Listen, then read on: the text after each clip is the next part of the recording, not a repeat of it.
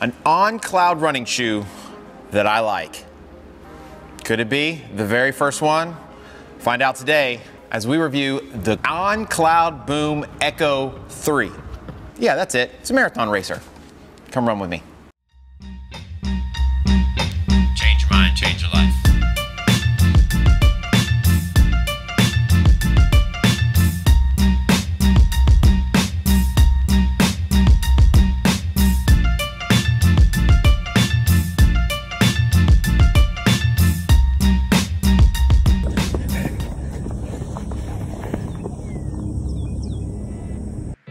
And welcome back to another edition of Running with James. Today we're going to give you our full review of the new On CLOUDBOOM Echo 3. That is a mouthful.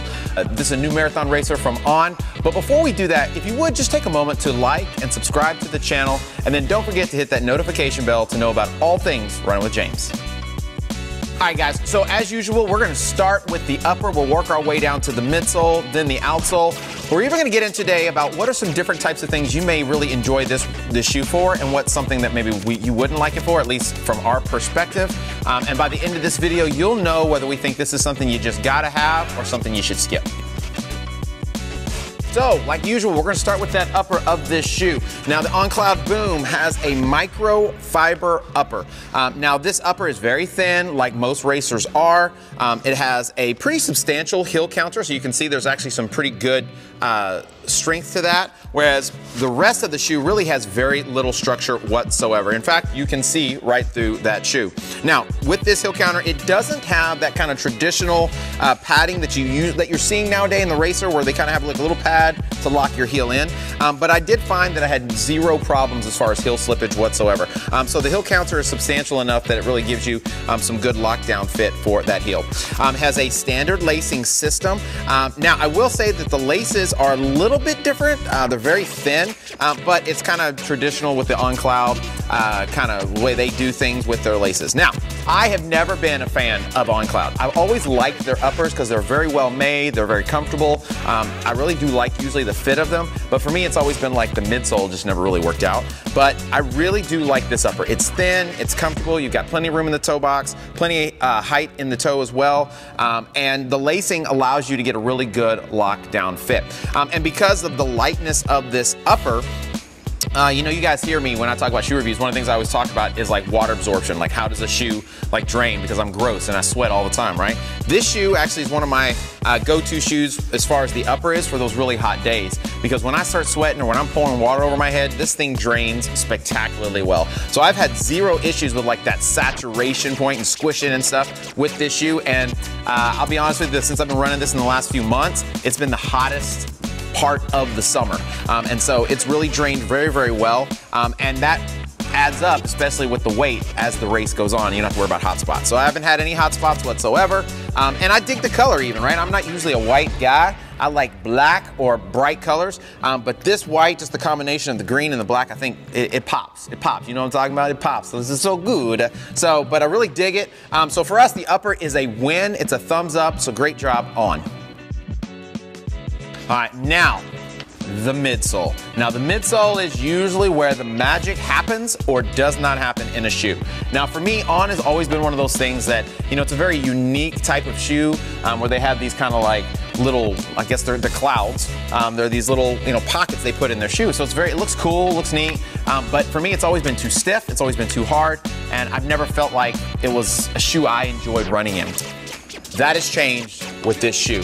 They're using a P-Bax foam. They're calling it their Helion HF foam with 38 millimeter stack height in the heel and 27 stack height in the forefoot. I think it says 27 and a half. So it's giving it about a 9 millimeter drop, which is a little higher than what I usually like. But I'm gonna be honest with you, I like the drop, I like the foam, and then they have their carbon speed board in here as well. And that carbon speed board is just meant to give you a little bit more rigidity and spring you forward, right? So you can see with the stiffness of that shoe, so when you put that force on there, you really feel that pop kind of being created. The foam on this, it's a P-Bax foam, which is one of my favorite foams. So that means it's bouncy. It means it's soft. It really propels you forward. Now, for easy runs, slow-paced runs, it's okay. I would not do a long run in this shoe, but when you want to pick up the pace, when you really want to start pushing it, like I love it on the track day for speed days. This is a great foam for that. It's responsive, and because of that extra stack, right? So kind of a comparative shoe to this is the Takumi Sen 9, or even the Puma DV8 Elite that we just reviewed a few weeks ago. I think I kind of put those in the same category in kind of where the stack is, but then also where the kind of not necessarily the weight of the shoe, but how fast you want to go. So definitely picking up the paces is the shoe for me. Now, I will say that with the stack height of the shoe, I probably would not want to wear this for, like, say, a marathon. For me, this would probably be more like half marathon, 10K, 5K for sure. And then even when we get into it a little bit later in the video, for hybrid racing. So that's like High Rocks, DecaFit, stuff like that. So it's a great shoe. I love the foam. They did a great job on this foam. So they're going in the right direction. If they keep this up, I'm gonna be an OnCloud fan. All right, now for the outsole. Now the outsole is their unique rubber outsole. It's not like some kind of collaboration with some company or anything. This is their proprietary outsole. It's pretty grippy. I've ran it on the track. I've ran it in some kind of gravelly material, tracks, what have you. Definitely down on asphalt and concrete, and it's comfortable. It works. It gets you through the corners. The big thing for me is why I actually got this shoe originally was because I was testing out a new racing shoe for High Rocks, and so High Rocks is a functional fitness competition, and so been looking for some different ones. I've always liked the Takumi Sen. I like the Adios Pro 3. I've even tried the Nike Vaporfly in it, but the grip just wasn't there. So that's one of the things you kind of have to look for when you're doing stuff like High Rocks. So I wanted to try this shoe out because it intrigued me. And I will tell you, the grip is magnifique. It's really good. So pushing a sled, pulling a sled, sometimes in some of the arenas that we use, they have concrete, and sometimes the concrete can get dusty, so it gets like this film. And when you're trying to turn these sharp corners, you feel like you're going to slip, right? So I kind of had that issue with the Adios Pro 3 in my last race here in Houston. And so this one, no way. This is like you feel connected to the ground, great grip, really no matter what the situation is. They obviously have strategically placed rubber, and that's mainly just to, give you good coverage, but then also to protect that foam, because since it is that P-Bax foam, it's a little more brittle. Now, I will say though that I have noticed a little bit of kind of fraying and stuff on the edges of the shoe, right? So for me, I kind of pronate, and I'm a kind of a mid-foot striker, what have you. So I'm seeing right here on the edges where it's that foam starting to come apart.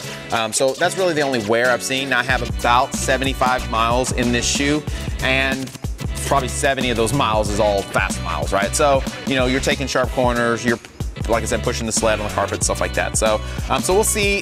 The verdict's still out on how long this shoe's gonna last, but it's still got great pop, it's still fitting really well. So they did a good job on that outsole. All right, so what's the verdict? Well, obviously we like the shoe. It's comfortable, no hot spots, it's bouncy, you feel fast. Now, it does come in at about 7.5 ounces for a men's size 9. So in that category of like a 5K, 10K, even stretching to a half marathon shoe, it might be a little heavier than what maybe I would want. I think the Takumi Sen 9 comes in my size 10.5, comes into closer like under 7 ounces. I think it's like 6 point something. Now it's a little lighter than the Puma DV8 Elite. So I think for my size 10, it was almost 8 ounces, which is, it's not heavy at all. It's still light. You would want it a little lighter, but with the extra foam, so it's definitely got a higher stack than both of the Puma and the Adios Takumi Sen. So, my legs don't feel as beat up, and I still feel like I can go fast. So you don't feel that extra, 0.5 ounces, whatever it is, right? So for us, I think this is a great shoe. I like running in it. It's one of my favorite shoes on speed day for sure. And I am pretty sure, I am like 95% sure that for my next High Rocks race in November, this is gonna be my race day shoe. So that says a lot, because that's a pretty long race with some high intensity effort. So you want some stability, you want some traction, you want to feel fast. And then you also want something that's not going to beat your legs up. And I think this checks all of those boxes. So for us, the CLOUDBOOM Echo 3 is a must-have. right, guys, thanks for coming in. I again want to say thank you for joining us. And if you haven't done so, share the video. It's a little thing for you, but it's a big thing for us. Really helps with the algorithm, YouTube, all that great stuff. If you haven't done so either, we also have a podcast that drops every single Wednesday. We talk about training techniques. We have some awesome guests. Our guest this week is going to be are they internet sensations or the Instagram sensations? Whatever they are, they're awesome people. They're friends of ours. They're ninjas, and they come to the gym every now and again. But Big Mona and his wife are going to be here, and we are going to be having a great time talking about fitness and family and all that wonderful stuff. So check those episodes out every single Wednesday. And then if you haven't done so, make sure you also check out our website, mybcfit.com. We are not just shoe reviewers. We are also coaches. We help you learn how to run. We help you learn how to get fit and have a good time doing it. So you can check out mybcfit.com for all that information. Join us for classes where you want to come check us out on races, or if you just want to learn more about how to get fit and how to enjoy it. So guys, thank you for coming in. Remember, when you change your mind, you can change your life.